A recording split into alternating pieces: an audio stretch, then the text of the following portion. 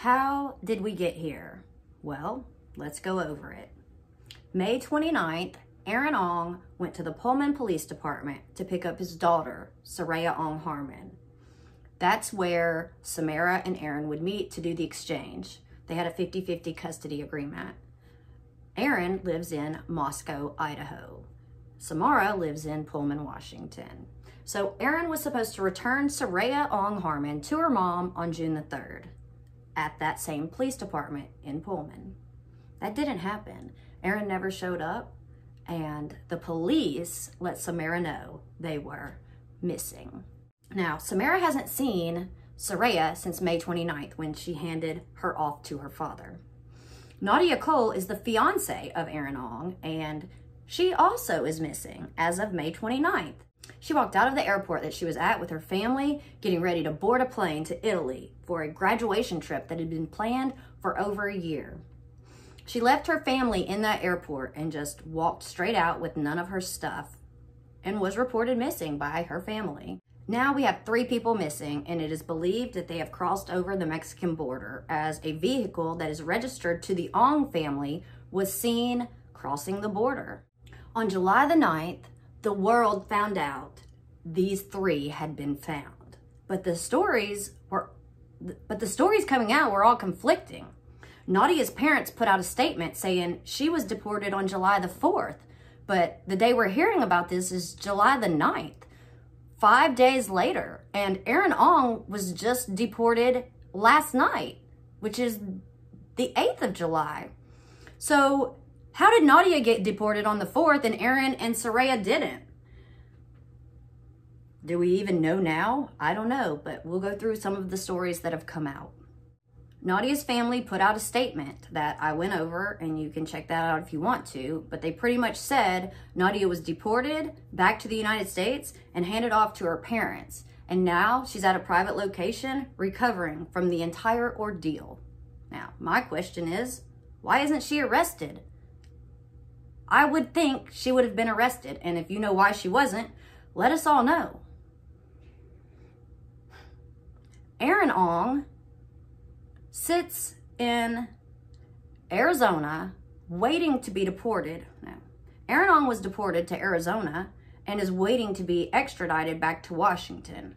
It seems he has waived his extradition, and now Washington needs to come up with a way to get him back there. There's a guy by the name of Martin Sabalis that turned Aaron Aung in. We'll just take a listen to what he had to say about the whole situation and how it went down. But I still have questions about how did Nadia get caught on the 4th and Aaron and Seraya didn't?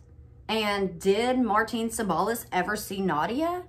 That's it for now. So take a listen and see what you think. It was something that just told me, you know, you have to do something because of the little girl. That's what was more in my mind, the baby.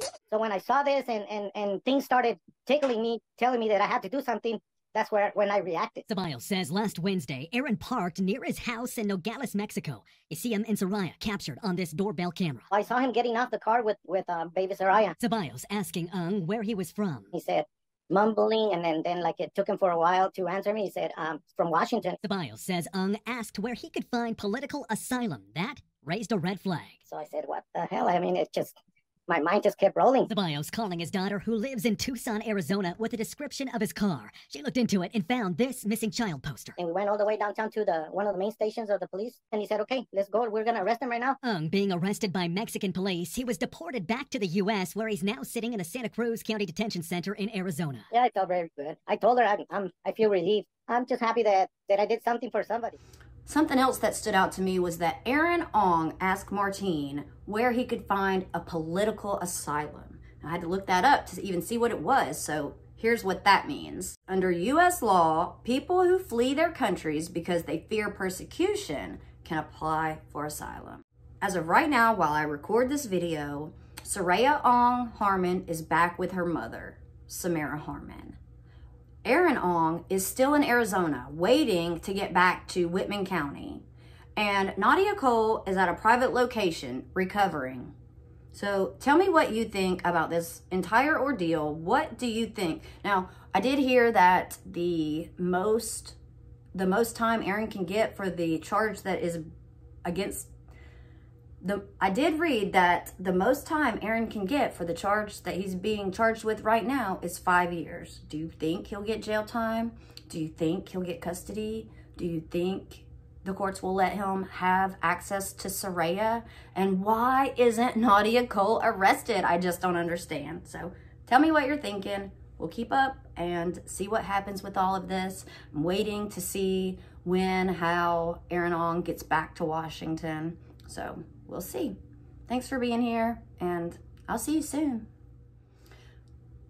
No one saw Nadia. No one saw for over on the 10th. No. Okay. He noticed this vehicle. They have crossed over into the... There's a guy by the name of Martin Sabalis. Yeah. She walked out of the airport that she was at. Now, Nadia